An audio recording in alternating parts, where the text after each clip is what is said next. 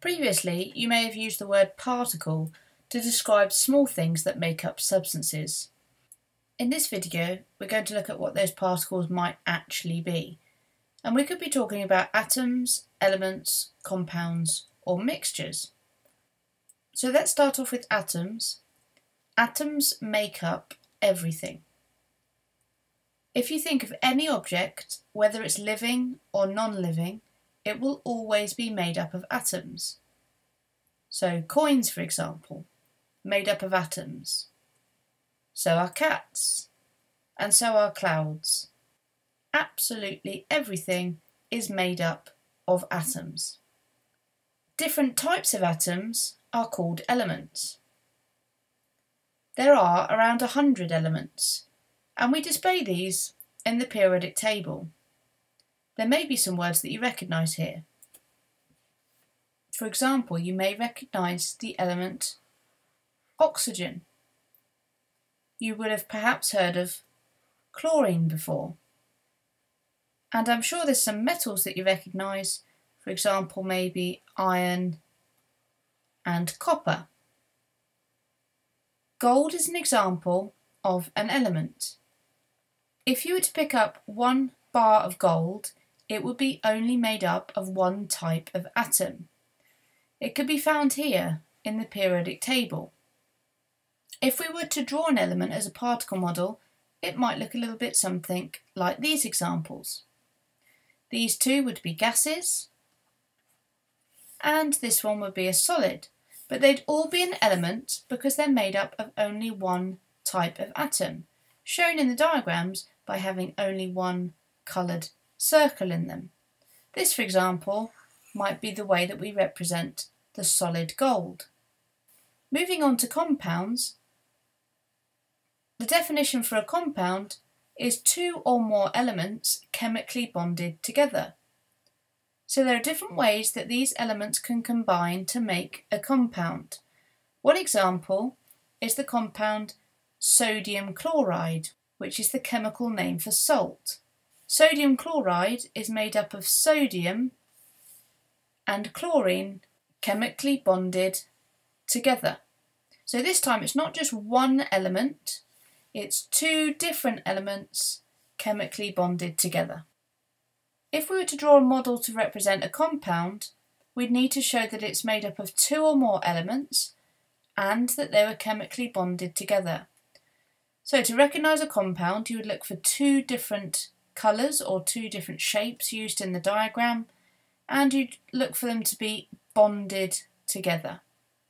So all of these examples are compounds, and look out for them trying to trick you out with these ones. This is still a compound, it just has three different examples within the same box. The properties of a compound are very different from the properties of the elements that make up the compound. Water is made up from hydrogen and oxygen. Oxygen and water are gases at room temperature, whereas water has a higher boiling point and is a liquid at room temperature. Oxygen is needed for things to burn, whereas water is used to put out some fires. So this is an example where the properties of the compound, in this case water, are actually very different from the elements that make up the compound. Moving on to mixtures, the definition for a mixture is two or more elements or compounds that are not bonded together. So in this example, we've got 1, 2, 3 compounds and an element all together, but they are not bonded together. Again here we've got two different types of compound, one there and one there. They are in the same container or the same area, but they are not bonded together. So that is a mixture. Air is a good example of a mixture because it contains things such as nitrogen, oxygen, water vapour, methane, all of these different elements and compounds, but they are not bonded together. And finally, you may see the word molecule used as well. The definition for a molecule is two or more non-metal atoms bonded together. So you find the non-metals on the right-hand side of the periodic table, over here. So 2 or more non-metal atoms bonded together make up a molecule. So oxygen, for example, goes around in pairs, O2. So this diagram could be representing 2 oxygen molecules, one here, O2, and another one here. Previously we talked about water, H2O.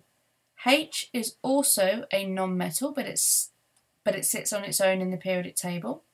So hydrogen bonding with oxygen to make a water molecule. So a molecule could be an element, for example O2, or it could be a compound, for example H2O.